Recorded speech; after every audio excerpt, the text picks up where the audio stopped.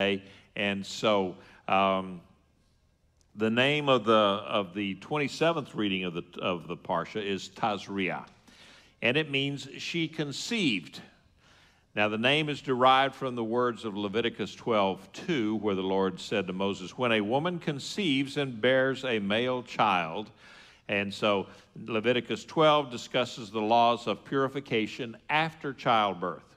Leviticus 13 introduces the laws for diagnosing and quarantining lepers. Now, except in the biblical calendar leap years, Tazria is also read together with the Torah portion, the subsequent Torah portion, Metzorah. And so, and that's, you read both of those together. This parsha is only 2 chapters long, and then the Metzorah is only 2 or 3 chapters long. So that's why next week we'll go on to Metzorah, because we're in a leap year. Remember, we had 2 months of Adar. This week and next week we'll be discussing what is translated as leprosy. However, the Hebrew word sa'arat is not what we call leprosy or Hansen's disease today. Biblical leprosy can be diagnosed from a variety of skin conditions that are not necessarily related to one another. Furthermore, biblical leprosy can appear as mildew in a fabric or in leather, and it might appear as mold or mildew on interior walls. How about that? Now, I don't know if any of you have ever had leather or something that you stored away in a damp spot someplace or you didn't know you'd stored it away. It had fallen over behind something, and then you find it, and it's got yucky on it. All right, well, that could be considered biblical tzara'at, okay? And I know I've got out in my shop, I've got a big leather belt thing that I will use sometimes if I'm going to be lifting something very heavy, so that I don't get my back out of whack or something like that. That's a belt. It's about this wide, and you put it around you and everything. Well, I hang it up out there in my shop. Well, the shop is not, it's not terribly climate controlled. It's dry, but it's and guess what? It gets little cooties on it, and so I have to wipe it down, spray it with some Lysol, and just because I don't want it to get ruined. So that's another a thing of tzara'at. Now, there's a common misunderstanding about the laws of biblical leprosy, because lepers were quarantined and put out of the camp or out of the city. Modern readers assume that the Torah intended to stop the spread of a communicable disease. All right? So that is not the case. There is no indication that biblical leprosy was communicable. Commentators are not even sure it was a naturally occurring affliction. Although, I would say that on mildew on fabric and leather, pretty much natural, Some believe that it was a supernatural disease. Now, the Torah quarantines lepers because they are ritually unfit, and their unfitness is communicable. Okay? Did you get that? It's not the leprosy itself. It's the business of being in an unfit state or an unclean state, tahor, and clean being tamai.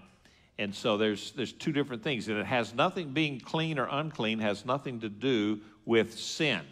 It's having sin in your life or whatever. It has nothing to do with that, okay? So biblical leprosy is a ritual purity issue. That explains why it's discussed in the middle of the book of Leviticus. Biblical leprosy makes a person with the disease ritually unfit. The biblical leper is also contaminating to other people and things. Contact with someone afflicted with biblical leprosy transmits the unfitness, not the leprosy, okay? Remember that Yeshua touched and healed a leper at one point? Well, that made him ritually unfit.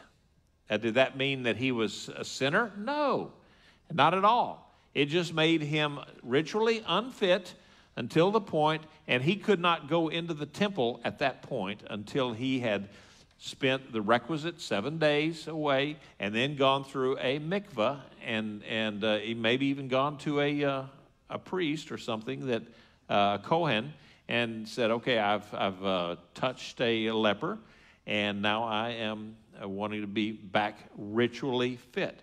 And you'll also remember that and he was coming out of Jericho, right, the week or two before his crucifixion. He came up on the 10 lepers. He didn't touch them. Why? Because he was going to the temple in a day or two, and he could heal them, and in fact he did, just with his word. But he didn't touch them, because had he touched them, he would have been ritually unfit. He could not go into the temple, and so there was a reason that he did those things. He had to go through all of he wouldn't have had time to go through all of that to be in the timetable for Passover and all that. So, traditional opinion does not regard biblical leprosy as a normal disease. Instead, the rabbis thought it as maybe it was a divine punishment. Now, the idea does have some biblical support, because in Numbers 12:10, Miriam, the sister of Moses, was punished with leprosy for speaking derisively against Moses. She was bad-mouthing her brother, is what it was amounting to, okay? 2 Chronicles 26:20 tells how King Uzziah was punished with leprosy for defying the Torah by offering incense in the temple. 2 Kings 5:27 tells how Elisha's servant Gehazi was smitten with leprosy for taking money from Naaman. Based on these passages, the rabbis believed that biblical leprosy was an affliction for specific sins. This may not have always been the case. The Torah does not indicate that leprosy is a divine punishment for specific sins. So, a person could get leprosy. They could get skin diseases or whatever. It did not necessarily mean that they had sinned, a particular sin. But sometimes a particular sin was greeted with leprosy. Okay, so that's it's kind of like in today's world, where something bad happens to good people, and some sanctimonious rascal will say, if you just had enough faith, or if you had just not, if you were not faithful to the church, or whatever, then you would not have had that. We were visited with that kind of foolishness when our first child died, and people said, well, it told Pat, it said, if you'd had enough faith, God could have saved that baby. And it destroyed her. And so that kind of stuff is bad news bears. You don't say that, because it's not true. It's just not true. So that was off of my notes, so I got to find where I'm at now. So the rabbis considered leprosy, biblical leprosy. They kind of narrowed it down, and that primarily to the punishment for the sin of evil speech. Okay. Now, the Hebrew word for evil speech is Lashon Hara, okay? And it literally means evil tongue. And the Lashon there, the word there, Lashon, some they say it means tongue, and then I saw another definition that says that word Lashon could mean lips, just the part of speech there. And so that would make it kind of interesting for those Pentecostals who speak in lips instead of speaking in tongues, doesn't it? Okay. The association between evil speech and leprosy is derived from the story of Miriam's leprosy. Miriam was punished with leprosy for grumbling about her brother Moses. Based on this story, the rabbis often used the passages as preaching material to speak about the sin of Lashon Hara. Yeshua and Paul made a similar connection between evil speech and biblical leprosy. Biblical leprosy creates ritual unfitness. Yeshua declared evil speech to be a source of spiritual unfitness. He said, "But the things that proceed out of the mouth come from the heart, and that's what defiles a man." That's in Matthew 15:18. Paul made a direct connection between evil speech and skin affliction. He said, "Worldly and empty chatter will lead to further ungodliness, and their talk will spread like gangrene." That's in 2 Timothy 2:16. Now, how to identify it physically? Biblical leprosy usually began with a small spot or a blemish on the skin, but it quickly spread across the whole body. Evil speech is kind of similar. It can start with a simple, almost innocent remark, but it quickly grows into a demeaning and destructive torrent of derision. The ritual unfitness created by biblical leprosy was so strong that it could pass from person to person. Simply being in the same room with a leper was enough to contaminate you. Gossip is the same way. Just being around a gossip is dangerous. Once evil speech is launched, it passes from one person to another faster than the flames of a forest fire burning through a dry forest. James, the brother of the master, compares it to a forest fire lit by the flames of hell. He said in his book, James 3:5, says, "See how a small fire sets ablaze so great a forest. And the tongue is a fire. The tongue is a world of evil placed among our body parts. It pollutes the whole body and sets on fire the course of life, and is set on fire by Gehenna. For many species of beasts and birds and reptiles and sea creatures is tamed and has been tamed by mankind. But no human can tame the tongue. It is a restless evil full of deadly poison." Now, I have been in situations, I got in many years ago, I happened to be visiting another command when I was in the Coast Guard, and they started talking trash talk about some ladies in my own command.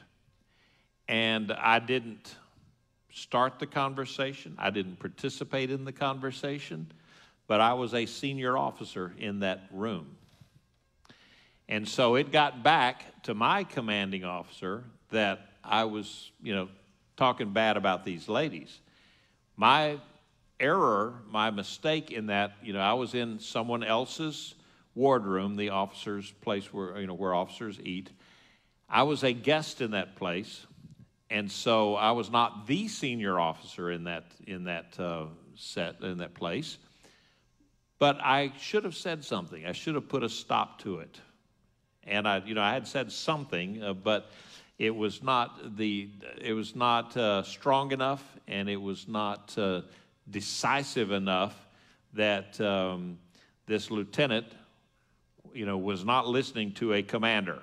Is what it amounted to, and so he just kept rambling on because that's the kind of guy he was. But I got in trouble for it.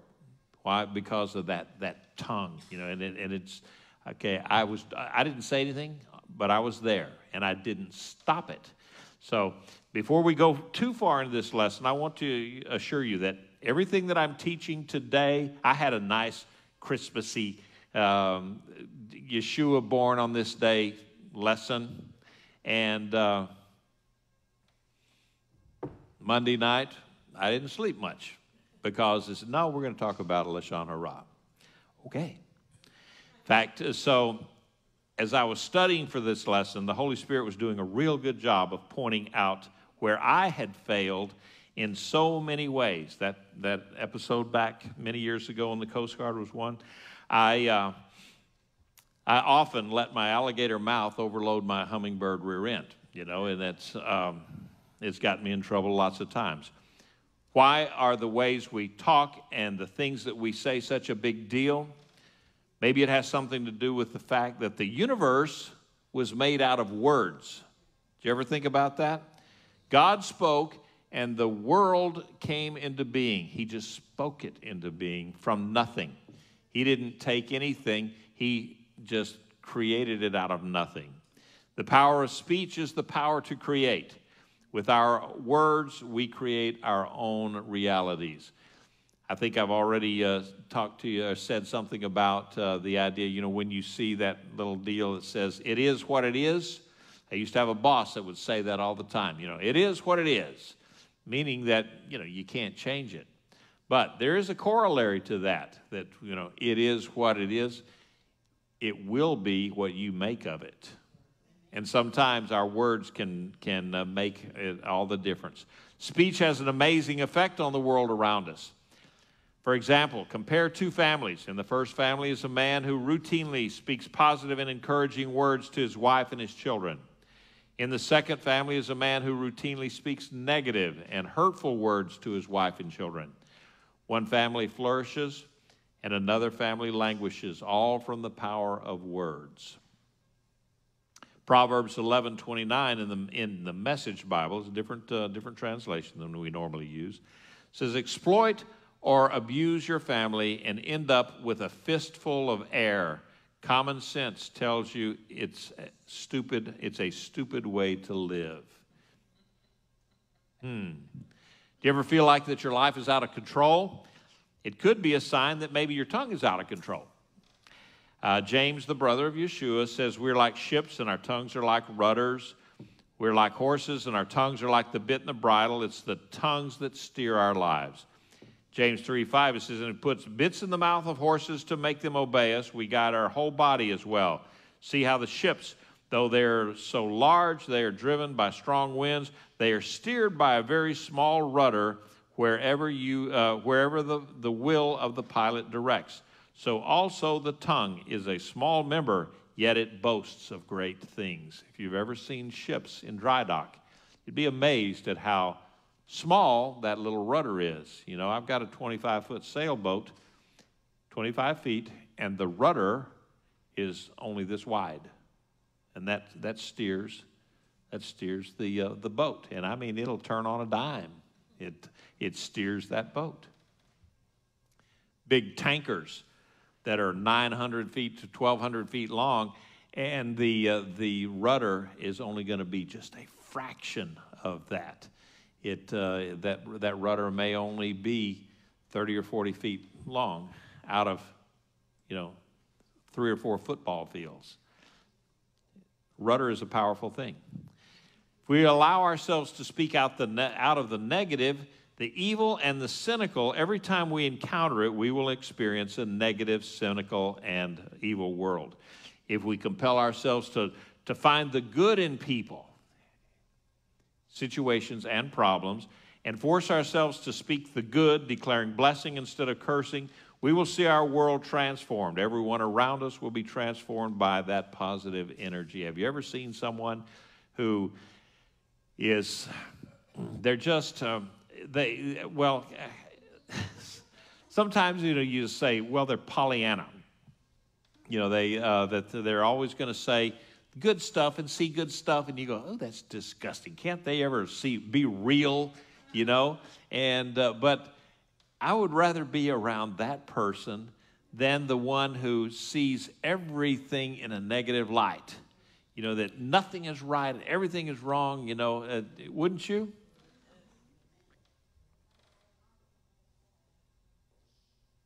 Everyone around us would be transformed by how we speak.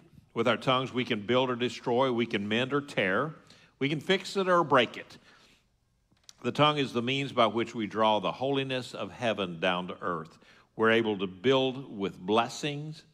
Our tongues are also the means by which we can create a self-imposed hell on earth. You can. Many believers use their tongues to damage the kingdom of heaven. We damage our communities and we damage our own souls. It's a big deal. It's a far bigger deal than you think of. So what is evil speech? How do we define it? Evil speech is the opposite of love. That's just plain and simple. Peter said that love covers a multitude of sin. There's another way of saying that love puts up with imperfections. How about that? Love puts up with imperfections. Now, a loving person intentionally looks the other way and ignores the weaknesses of others. I've been around people that are very adept at pointing out the flaws in other people's personalities. I was just thinking back to a time where there was a fellow in the office where I worked, and he was one of these kind that was constantly, he was the Don Rickles of Diamond Offshore. He was always putting people down, trying to build himself up, I guess, something like that. And he happened one day we had a man who was dying of cancer and was doing his very best to stay on the job until the final breath. And he looked very bad, and with all of his problems and everything. He had shrunken from his once robust self down to nothingness, and he was just wearing a set of coveralls instead of regular clothes because it was easier for him to carry all the bags and everything that were on him, just gross. And this fellow looked at the cancer guy and said something about him looking like Tommy Turtle, because he was bowed over, and he was by this time lost all of his hair. He was, it was pathetic. That made me so mad. I jumped up out of my seat. I was going to go do a Will Smith on him, and my boss knew exactly what I was going. He grabbed my arm and just said, "Not now." And so, okay. So I probably saved my job that day by not doing a Will Smith on that guy. But it just so enraged me that someone would say something bad about a fella who was dying of cancer. Even if he wasn't dying of cancer, and yes, he did. He could have looked like Tommy Turtle in his shell because he was, he was afflicted by that time. But you don't say stuff like that. Evil speech is just, it's the opposite of loving. The speaker of evil delights in pointing out character flaws or deficiencies in others. And so, I just told you that story about the guy that I was working around. This week I was reading some excerpts from the writings of Rabbi Israel Meir Kagan. And he's better known as the Chafetz Chaim. He's famous in Judaism today. I know I read weird stuff. But he's famous in Judaism today for his classic books about proper speech. He defines Lashon Hara as, Lashon Hara, or evil speech, is defined as information which is either derogatory or potentially harmful to another individual. A derogatory statement about someone is Lashon Hara, even if it will definitely not cause that person any harm. To focus on the shortcomings of another person is in itself wrong. A statement that could potentially bring harm to someone, be it financial, physical, physiological, or otherwise, is Lashon Hara, even if the information is not negative. Even true statements which are derogatory or harmful are Lashon Hara. Because so there's no loophole there. You can't go around and say, well, everything that I said about them was true. It doesn't matter. It's kind of like 1 Corinthians 6, 9, and 10. Paul puts slanders, the gossipers, that sort of thing, in the same grouping as the sexually immoral and idolaters. He said, don't you know that the unrighteous will not inherit the kingdom of God? Don't be deceived. The sexually immoral, idolaters, adulterers, those who practice homosexuality, thieves, the greedy, drunkards, slanderers, swindlers, none of these will inherit the kingdom of God. Okay? Take that, Disneyland. So even if we say true stuff about somebody, if it's derogatory, if it's harmful, it's Lashon Hara. It's an evil speaking. And, you know, I've been in situations where, you talk, and everybody does it, I think. You talk about people sometimes, and, you know, you may not intend to cause harm as such, but, you know, let's face it, some people are just downright funny, you know? And so, you know, it's just easy to fall into that. Today, we've explored a possible date for the birth of the Messiah and the implications of illness stemming from our language. Yeshua said that the two greatest commandments were to love God with all of our heart, mind, and soul, and to love our neighbors as ourselves. Now, I can truthfully say that in the writing of this sermon, I have had to repent of Lashon Hara. I had to do that. I mean, sometimes, and quite often, when someone delivers a drash or a sermon, it's because they, you know, happen to be looking in the mirror. And if you can't look in the mirror, you know, then a person has no business being up here. Sometimes without thinking of the consequences, I've said things that were not profitable for the congregation or for maybe that person. And for that, really, I'm truly sorry. Sometimes my glib attempts at humor end up being hurtful, and for that, I'm sorry. I mean, I can remember years ago where there's this little old lady in the congregation, and I think I'm older than that little old lady is now, but I mean, so than she was then. But she had missed several services, and so I finally went up there. She showed up, and I went up there to her, and she was sitting around, you know, sitting right in the midst of all of her other little old lady friends, you know, and so I said to her, I said, I am so glad to see you back. I said, now that the wrestling championships are over, I figure, you know, I see that you're back and not watching wrestling on TV. And all of her little friends, they just laughed and giggled. They thought that was the funniest thing. Little did I know that I had offended that lady so badly. I hurt her feelings. You know, like my granddaughter told me, said, you have hurt me deeply, you know. And so that's, you just say things sometimes that you really don't have any idea that you've done it. But it's just not good business to do that sort of thing. And so you have to be careful. Some people are more sensitive to others, and she, you know, she was sensitive. She had recently lost her husband, and you know, I just was trying to make her laugh a little bit. Boy, did I do the opposite. So you know what I had to do? I had to apologize, repent of that, and just go, you know, over and over again as to how I did not mean to offend that lady. You have to do things like that. So this morning, I would like each of us to, you know, in our own ways, reflect on our speech. Take an inventory of the things that you say.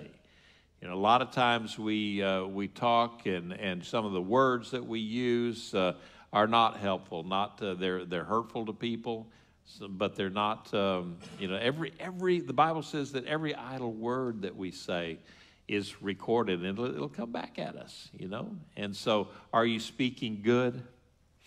I think of Corey ten Boom. I'll get it right in a minute. Corey ten Boom. That lady was, to me, was a champion of speaking good about people, if you've ever read any of her writings.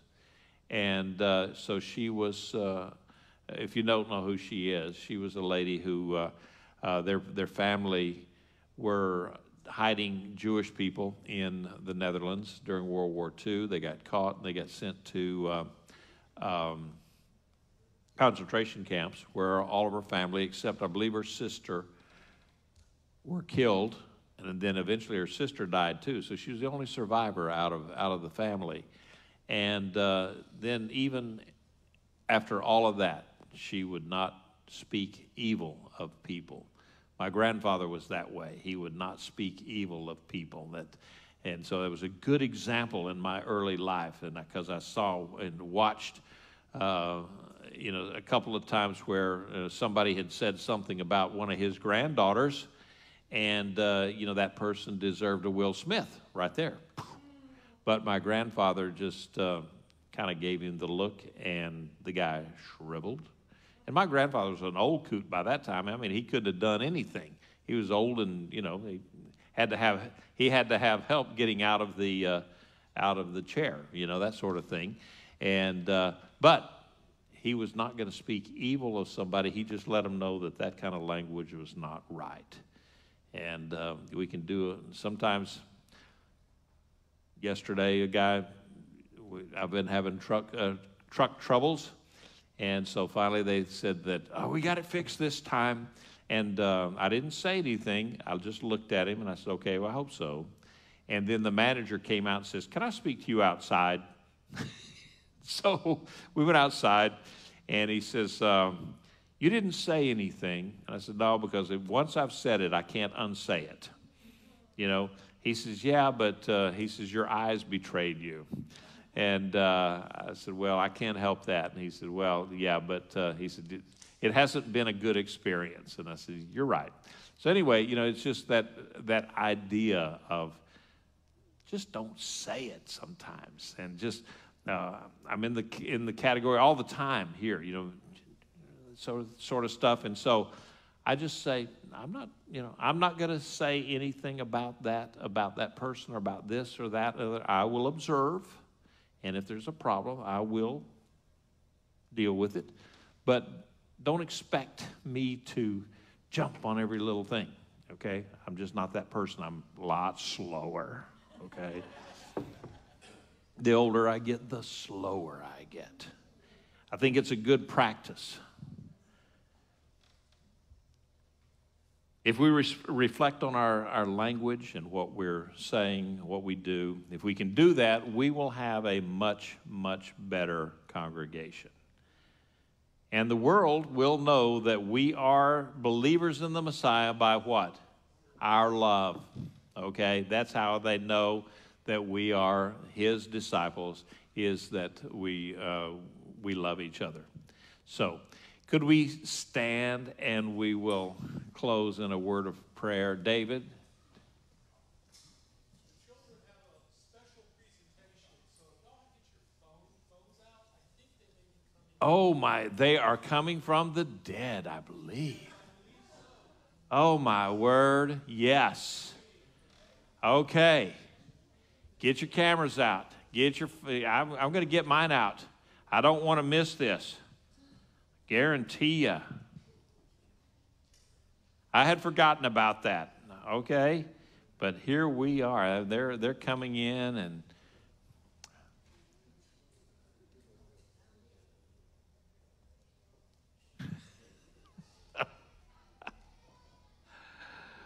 all right. Are you going to grab a camera on that one, Terrence, if you can?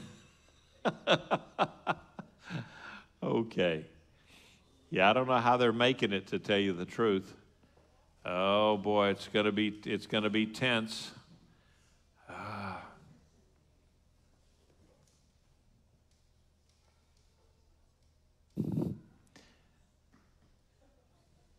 story today was Lazarus, just so you know. Okay. The story was Lazarus. Okay, so. I'm not abusing your children. Okay, here we go. Come on in, all you Lazaris.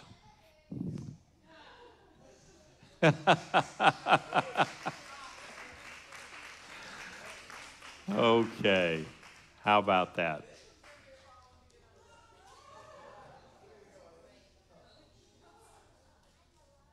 All right. I promise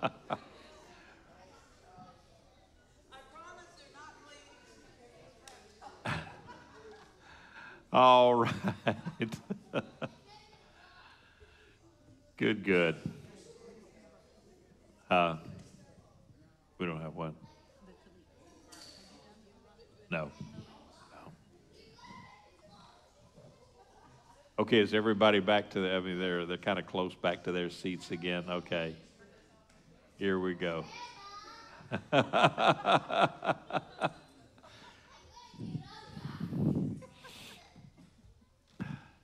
All right, for those of you, if you're visiting with us, you know that you're not, you may not know, we gather under a tallit with our families, and as a way of saying we're under the covering of the Lord.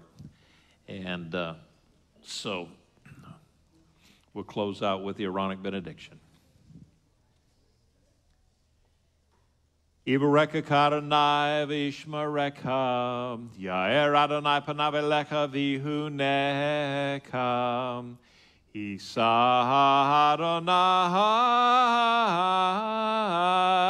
panav elecha, v'yasem lecha shalom. The Lord bless and keep you. The Lord shine the light of his face on you and be gracious to you. The Lord lift up the light of his countenance on you and give you his peace, his shalom. Amen.